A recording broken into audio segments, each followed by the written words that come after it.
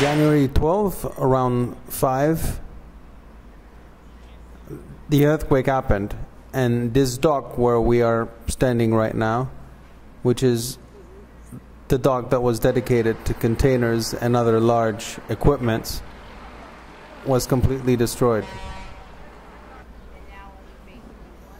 This was a terrible disaster. When we got here on January 18th, we couldn't see how we were again going to start working. Shortly after, the American government came with the military, and they had the idea of the floating dock. They installed the barge, and since then we resumed working. Today the port is open.